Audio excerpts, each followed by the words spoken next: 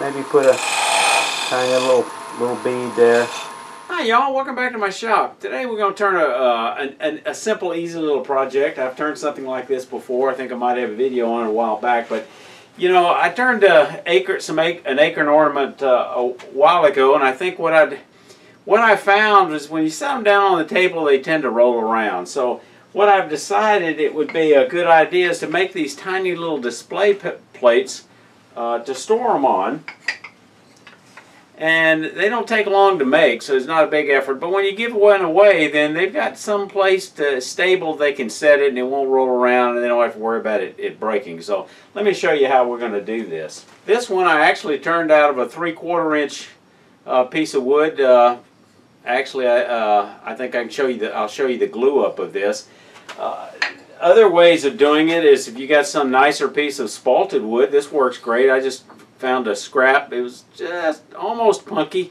I turned about cut them about 4 inches round on the bandsaw. I could have cut them square, but it makes it a little easier when they're cut round. There's no pith in it, and they're about an inch and a quarter inch thick. So let's get started. When I did these before, I called them ring bowls, and they were a little deeper. I made them out of a branch of Bradford pear, and actually I used a screw chuck and double stick tape. In this case, I'm going to use more traditional approach because this is a fairly small disc. I'm just going to put it flat against this chuck. I've already got the center marked, so I'll bring it up, and I'm just going to actually shape the bottom up against this chuck, and then I'll put in a recess. Well, I did the ring bowls about a year ago. I made them deeper. I made them out of a branch, and I used a screw chuck. I don't know what I've done with that screw chuck. I've misplaced it. So we're going to use a threaded glue block, and we're just going to, because this wood is fairly flat, I'm going to put it on here, in this case with a piece of couple of pieces of double stick tape like this. Double stick tape will hold very well for this application because it's not real demanding. This is not a real big bowl. And you need to use Turner's tape. That's a cloth tape. Don't use that thin tape, carpet tape. Make sure you use the turning tape. I got this. I've had this tape for over 10 years. It came with my mini lathe, which I bought used.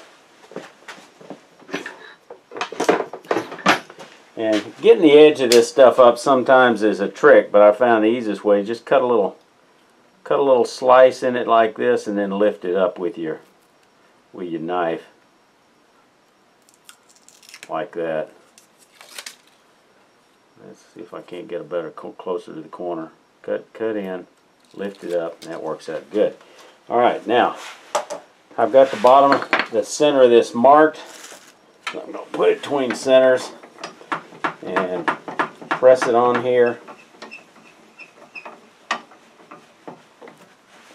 Lock down the tailstock, and key to this double stick tape for this kind of application is let it set for a little while. So we're going to let it set for a few minutes before we get to turning. It hasn't been quite 10 minutes, but I'm going to leave the tailstock support on it and rough the outside, and then we'll put a small recess on it. So I'm going to use a 3/8 inch bowl gouge. Don't need a very big one for this project.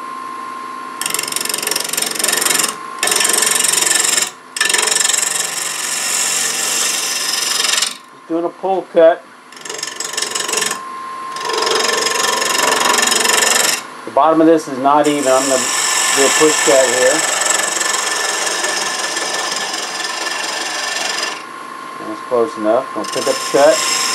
Oh, it's straight up is 12. Straight toward me is 9. We're going to cut and kind of pivot with this on my hip at about 10:30.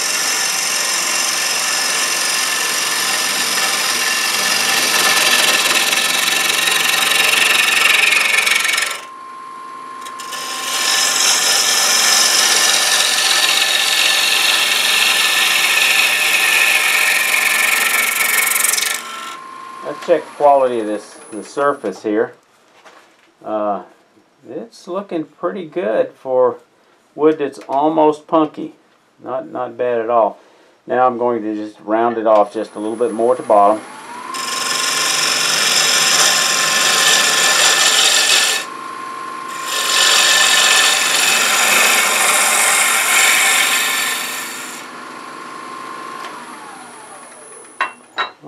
so I've got the shape pretty good. This is spalted sycamore. I could have put this on with hot glue. That'll work too. That's what I used hot glue on some thin boards, 3/4 inch, on a glue block. I'm gonna take this scraper and just see if I can't get rid of a few ripples here.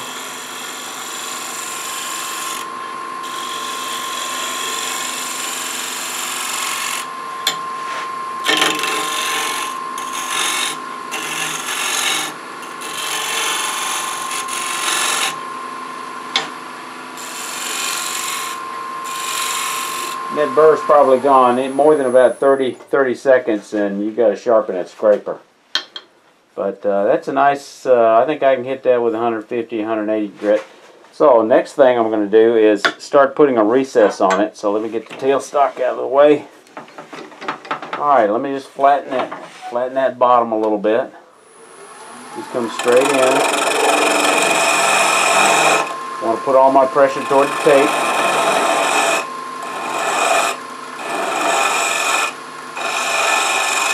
I'm dishing it just slightly. Just chamfering in. Now, I'm going to do a slight recess with these small bowl 35mm bowl gouge. So I've got this caliper. I'm going to mark the recess. And that's just about spot on. So all I've got to do is just open that up a little bit. I'm going to use a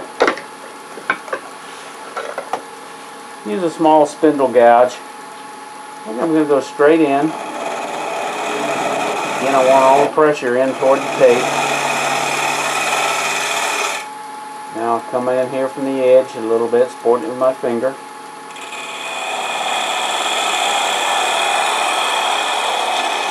And I want this to be a very, very shallow recess because I'm not going to bother to reverse chuck it to make it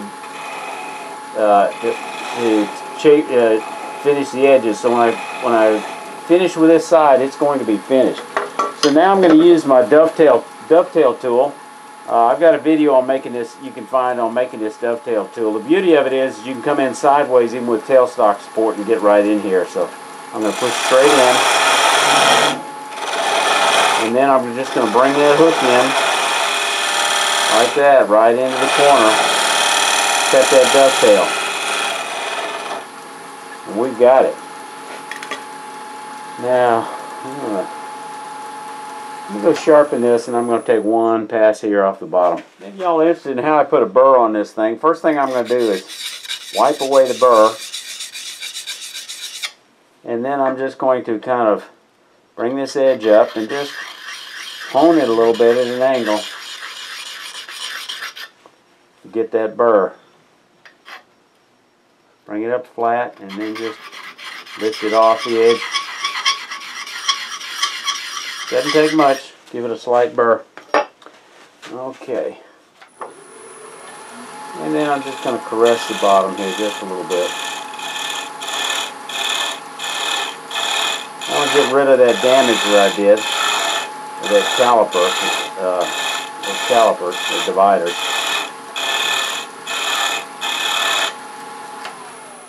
And I told you this is probably only about 1/8 inch deep. Let's just actually measure it. And it is 1/8 inch. Maybe a shy less than an 1/8 inch. But that's going to be good enough to hold it with these 50mm jaws. Now before I take it off, reverse it, I got to go ahead and sand this bottom to be finished with it, because I won't get another chance to sand it on the lathe. For the purpose this little saucer or tiny bowl is going to be used for, chances are it won't be turned over and looked at too many times, but the initial recipient will see it. So because I can, I'm just going to go ahead and do a little bit of texturing on the bottom. So I'm going to slow this down a little bit, about 600, just slightly off center. Going to go straight on with this Wagner tool, just pressing hard, taking my time. And there we are. We got that nice little bit of detail. Now I'm going to use a point tool, of course, make it pop a little bit. Just go a little bit closer. Raise it up a little bit. Turn the speed up a little bit. And do it once on the inside, right here on the edge. Right here on the edge. Maybe put a tiny little bead there. Get a little bit of green Scotch pad and just kind of take care of the frizzies. And now we've got it decorated and it's looking good. Now I'm going to go ahead and pop it off with my fingers while it's here on the lathe. So I'm get my fingers behind it, just push on one side, just continuous push. Continuous push. And it is on there good. So I'm going to take a small chisel with the grain running this way. I beveled this edge deliberately for this purpose, to be able to get an edge in there. So I'm just going to force an edge in there a little bit. And just slowly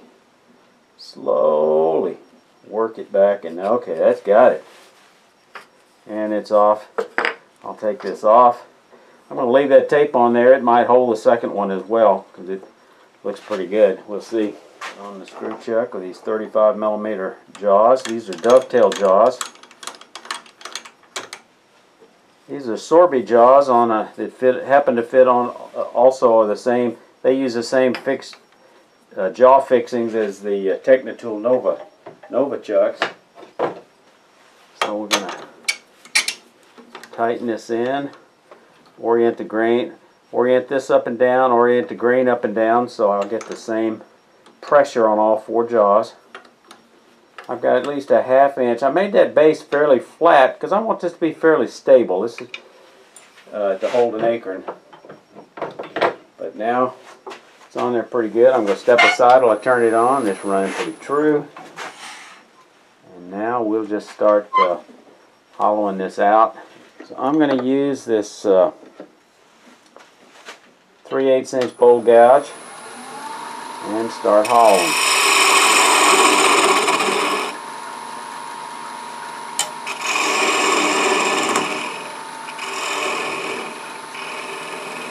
And just to make it convenient, I like to use a depth drill. I'm going to mark because I don't want to hit the chuck jaws at the bottom of this. And I know that's too far. Just short of this mark.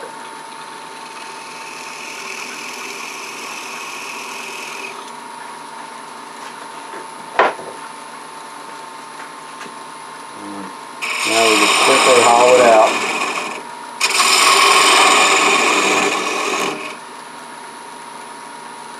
Come in here, ride the bevel.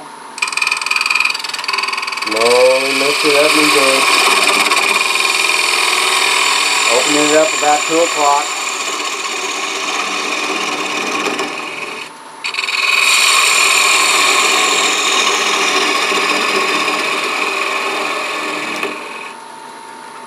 Slowing down as I get towards the center, because although the RPMs are the same, the miles per hour in the middle slows down, so you got to take time to do that cut. Now in this case, I got to fight this tailstock a little bit here. This handle, it's sort of in the way, so let me, because I got a sliding headstock, let me adjust this. Okay, had to reposition the camera. I've got a little more room now to swing the handle. This is a fairly good sized handle, about 16 inches I think, so it was bumping into the tailstock. If this had been a bigger bowl, I'd remove the tailstock, but I don't want to go to that trouble for this small little dish.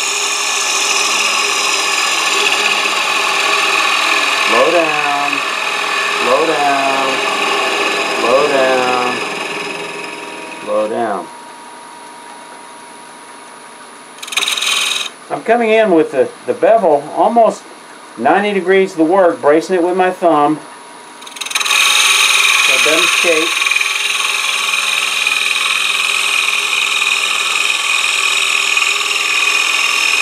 Ride that bevel. Open up the flute a little bit. Until I don't have the tails, the banjo or the tool rest tightened down like I should. like that here. It bounces on this end grain. It's all end grain coming in like here from the side. Okay.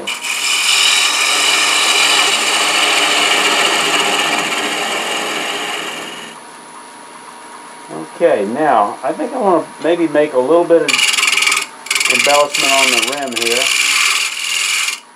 I think what I want to do is go in,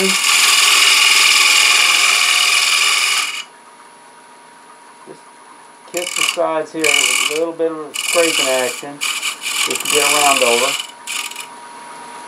And then I think I'm going to take that point tool and put a tiny little bead right here on the inside, like that.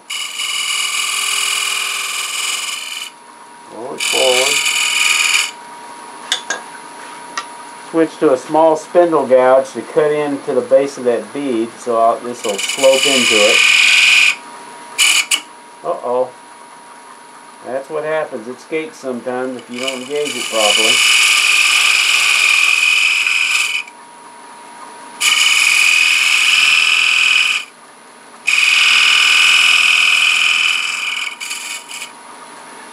Alright, now let's get rid of that little damage I did. Just scraping it. Let's see if I got that cleaned up. Looks good, looks good, looks good. Face looks good here. Got just a little bit of damage there. I think all that'll clean up with some sanding. Alright, now I've got a little bit of a dimple at the very bottom, and I think for me the easiest way to clear that up is just use a round nose scraper. So that's what I'm going to do.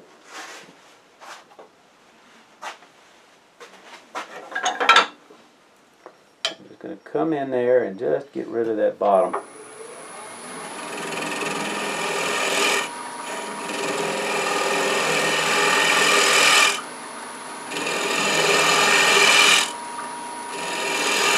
Got to keep your handle raised up just a little bit.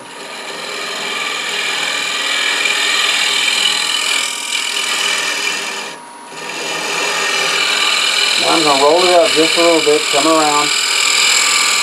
Get a shear cut on the side.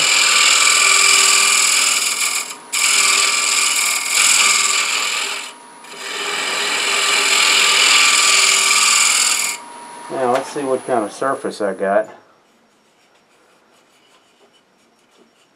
It's not bad. It's just a little bit torn. Got a little bit of ripple here, so let me let's hone this one again.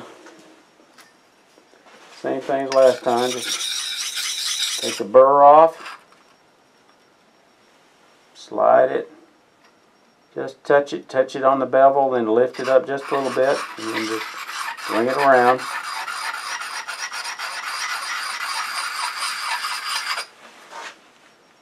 Alright, and we're going to bring it up a little bit for a shear cut. Just barely kiss the wood.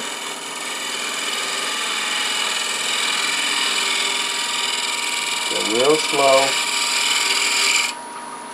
Okay. I've used my Harbor Freight angle grinder with a mandrel and a 2-inch pad. But for this, actually, since I got it in my hand, I'll probably touch up the bottom with it with 120.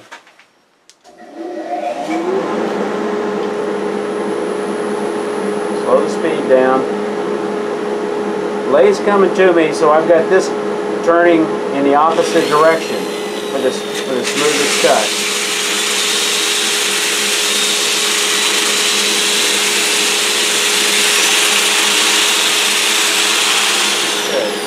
I've got rid of any tool marks. I've got a folded over piece of 220. I'll do this by hand. I go to 320.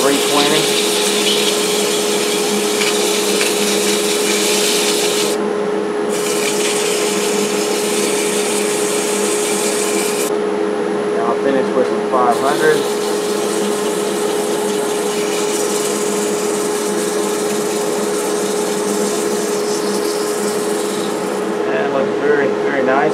with that. I think I'm going to go ahead and put on some scratch-free and buff it on the inside with some scratch-free abrasive. This stuff. This comes in craft supply. It's a little bit like AAA U-Butte or Yorkshire Grit. Alright. Just going to rub it in nice. Get it on all these edges before I turn on the lathe. Start buffing. And I'm expecting this to take that 500 grit and bring it up to closer to 1,000. Turn the speed up a little bit. Stay out of the line of fire. And it's giving it some amber color. That's okay. That I don't mind that look. And antique oil would do the same thing. So I've just about got it. All I got to do is take it off the lathe and finish it with some antique oil, and there we've got a nice little you can see it, nice little bowl we could put an Acorn in for display, and it didn't take long at all. So, you know, if you got a little bit of texture, maybe a couple little beads, a little larger for a larger Acorn, you can make them a little bit smaller, spalted wood without any adornment or embellishment at all. Sometimes I make these with a tiny little recess. Make the recess at least a ½ inch. They don't have to be deep, but I don't even bother to take the recess off when I finish. It's less than 1/8 of an inch deep, and for these small blocks that seems to work just fine. Okay, there we are with a tiny little bowl to put an Acorn in. If you don't make an Acorn, you can always use it as a little ring bowl. Get where you can see it. Hope you enjoyed this video. If you're not a subscriber, please subscribe. Appreciate any comments you want to leave. Put them below. Stay safe, my friends.